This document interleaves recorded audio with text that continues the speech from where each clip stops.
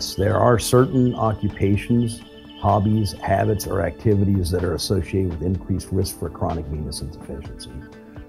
Probably the most common thing we see is teachers, but it is also very common in nurses. It's common in hairdressers, barbers, masseuses, or anybody that works in retail because they all stand for long hours during the day. But we also see it in any occupation that results in that person sitting for long hours with their legs down without the ability to move their legs when they need to. Those are very common presenting complaints by patients with those type of occupations.